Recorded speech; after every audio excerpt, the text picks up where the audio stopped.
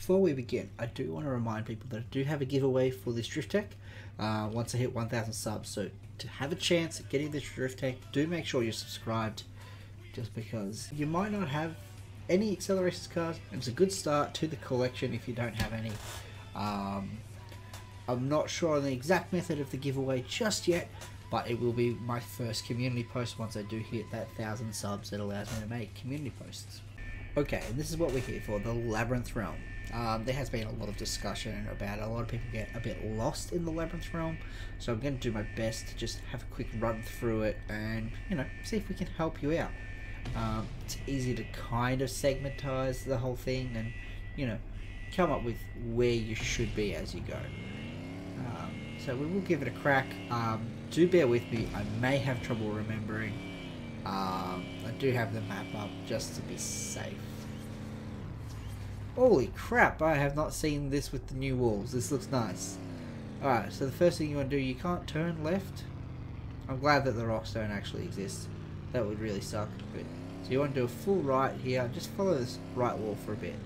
Now, in a real life labyrinth or whatever, or maze, you would obviously follow the right or left wall to get yourself out. Unfortunately, in this situation, you can't do that because it's a closed loop of wall that will actually get you to the portal. It's not actually on the outside. Now, so you want to turn left there. So after you've gone all the way around, you can't actually turn right anymore. Turn left. You want to skip this first right and take the second right. And then you want to drive all the way to the end. And then you want to take the last possible right into here. And then you want to shoot left and you want to just head all the way up to this wall. And it will spin you around. So you want to do a turn here. And you get up to the end here. And I think it's another U-turn. It is another U-turn. You want to follow it around here. And then just stick to this left wall for now. Until you get to here. And then you want to cut through this doorway instead of going through that straight section to a dead end. And you want to just follow this wall, taking the exit, and then you need to go right, left. I'm a bit lost. I think it's right here. It is right here. And then you'll get to somewhere unspecified. Here. Okay, here is basically a marker. You'll see that section ahead kind of looks like the spawn, just backwards. That means that's a good way to remember that you are on track, and just to turn left from there, and then you want to turn right. You'll see this massive long path. This is pretty much the outside of the track, and you want to follow that all the way to the end. Go left at the end of it here. It is a pretty tight turn. And then just follow this left wall from here, and you won't miss as long as you just follow this left wall for a bit. Thinking that wall is obviously no good. And boom, there's your portal. We're going to go through it a little faster this time and see if we can't, do a decent time. Now the fastest I've done this, doing this path, is a 1 minute 23. So that's the sort of time you can expect if you have a fast enough car. I think that was crazy 8 did that in, but that was before all the cars got nerfed, so who knows. Obviously the Chevelle isn't one of the faster cars in the game. It's a pretty standard car, but we'll see how we go. Alright, so a right U-turn, and then right, left, second right, all the way down to the end to the last right, cut through this section, U-turn here, and a U-turn here, and then it should be, just follow this wall for a bit till you get to here, cut through there, follow this one all the way to the end, turning left, right, left, right, left, right, see that open section, go left, right into the big long straightaway. Try not to crash into the wall. follow this wall around a bit on the left side. Come into here, there is this secret little gap. And there is your exit. Well, 138, that's not bad for the Chevelle. I wasn't really trying for a great speed. So that's one to look at there. Now, some of you might have noticed if you've tried the Ultimate Race that the Ultimate Race isn't the same. Like, you don't start in the same spot, and in fact you don't actually start anywhere you would actually be from doing the Warped Realm normal, from doing the Labyrinth Realm normally. So I'm going to take you to the spawn of the Ultimate Race for Labyrinth Realm. So we're going to go through here. Now, if I'm not mistaken, we still want to turn right? We do. And then left. And then it's, I believe, if I'm not mistaken,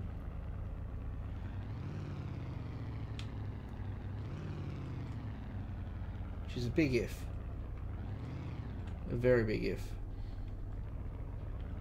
It should be this wall. This wall should be it. Let's try that. Gonna use this. Oh no.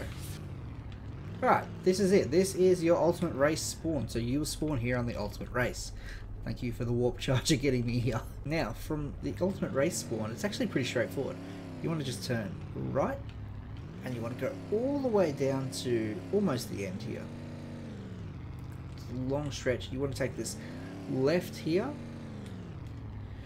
and then you just want to hug this right wall from here. That's it. You just hug the right wall from here, and it will take you there. And boom. That's it. That's the Ultimate Race spawn. It's actually super easy. Just want to get down there.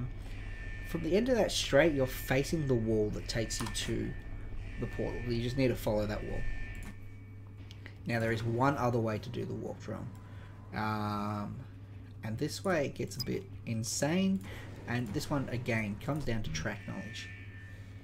The best reason for this is if you want to show off to your mates that you can do Warped Realm, the Labyrinth Realm, sorry, I keep saying Warped Realm because I use the Warp Charger here, faster than your friends.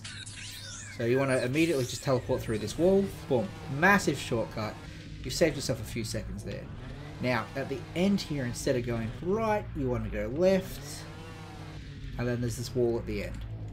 Again, you just want to teleport your way through. Ooh, in this case, I made a mistake. Alright, I'm out of the hole. I need one more Acceler Charger. I do need all three for this to work. And then this wall here on the left side. And boom, we're through. And then you'll find we're at the end. And using that method, you can do the track in under 1 minute. Now, I will run through it a bit faster this time, not stopping to go this wall, this wall, this wall. And we'll see if we can do that in sub 1 minute.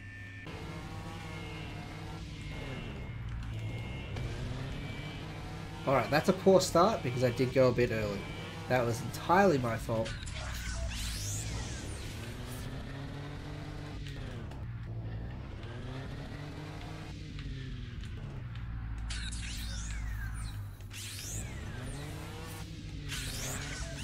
Oh no. So, the issue that I had there is that the car was in reverse despite the fact that I was in the menu and not reversing. Yeah, the issue I had there was actually because of the a glitch with the Acceler Chargers, so I will try that again. You gotta watch out for that glitch. If you are trying to speedrun anything with any Acceler Charger, if you cancel the Acceler Charger early, it will start your next use on the previous one's timer if that timer hasn't yet ended.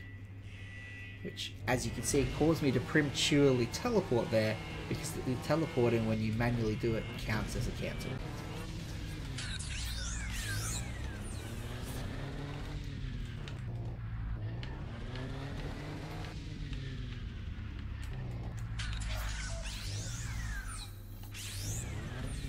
Oh no.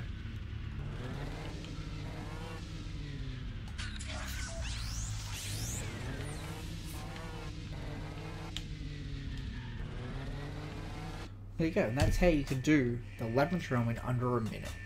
Now, there is a few things that about the Labyrinth realm. It's a very set path. Once you know it, the realm becomes so easy. It becomes a breeze.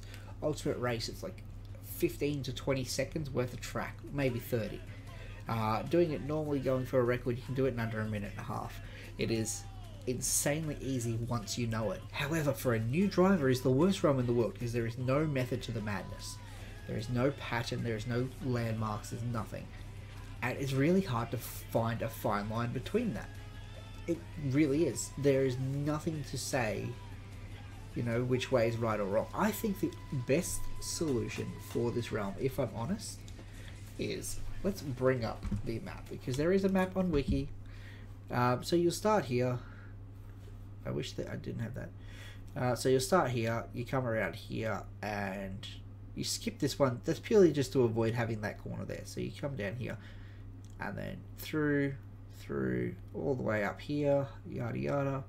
I was really good at those McDonald's placemats, and then you're in. Okay, so what the best way to deal with this is you just close off a path somewhere along here. So you're forcing people to come out and go up, and then you're forcing them to come through here, which still seems like a really solid. They might even be faster because you've got such a big straightaway. Let's give that a shot, shall we? Just as one last thing. Now, we saw how fast I did it in the Chevelle before, so we're going to try and do it in the Chevelle again, just to compare the times, and just see if it's worth our time. Massive straight, long piece of track. Just a matter of not making the mistakes doing this path, because I haven't done it before, so we'll see. We will see. It opens in about 25 seconds too, for those wondering. However, it does have a random chance of opening at 27 seconds. Be aware of that. There's not really much you can do if it does. There's no way to determine before it does it or anything like that. Ooh. So here, instead of taking the right, we're going to go the second right. We're going to left, or right, whatever. Directions are hard when I'm focusing on a path I've never taken. And then you want to skip over the gap. You want to come in this way. Right, left, through here. And then we're going down to the end. And now we're back onto the original course. I don't know how much time I've saved, especially because I've had to stop and look to see where I'm going. Oh no, and had accidents.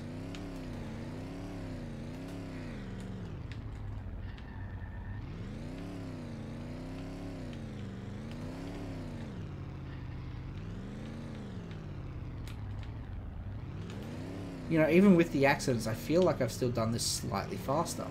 I'll have to compare the two times, but I'm pretty sure my previous time was not that quick, and I had so many mistakes.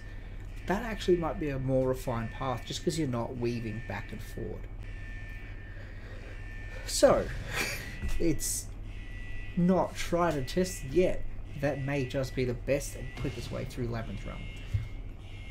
Any other way is a dead end, and there's no need for it, or just is the long way around.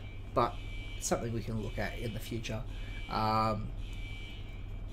And here's me saying, hey, we should go that way instead. There is an entire section of the Labyrinth Realm that doesn't get used. Like, we'll exit the main menu here. We'll bring this back up. So this entire section, like down here, all of this is unused entirely. Like, you've only got a small section here that's not being used, which is this section. That's not a problem. This section not being used is fine. But everything from here down just means nothing. Even outside of Ultimate Race, even using the Ultimate Race, that entire section of track is just completely unused. Look at this big X thing. That'd be cool. It's just unnecessary to get to the end quickly. I reckon if we blocked off this path, we could force people to go in here. We block off this, we force people to go around the X, or even if we force them to go around through there, we'd have to open that up. But there's a lot of potential for sending people on a longer path by just blocking a few exits, and we can make the Labyrinth realm a much more driving focused realm rather than just like, oh, here's the quick exit, let's go quickly. And also, the more twists and turns you put into the track, the longer the track is and the harder it is to memorize everything. So if you can't memorize where you're going, you've got yourself a bit of a decent realm. Yeah, that's pretty much all there is to it. So there's how you can improve the Labyrinth realm for the dev team. Is just block this off, and maybe block this off, make this just 2 dead ends.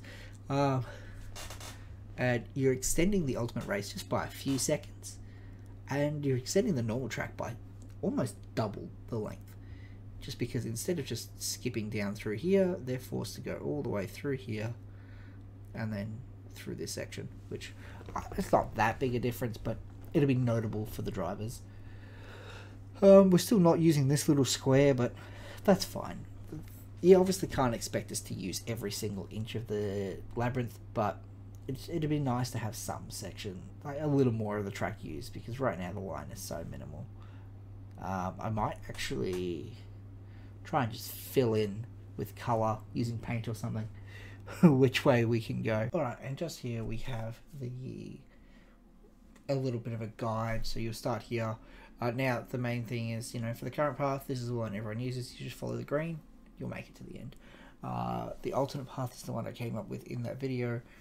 Follow the blue where you can, otherwise just follow the green. In all these, if the color you're following runs out, follow green.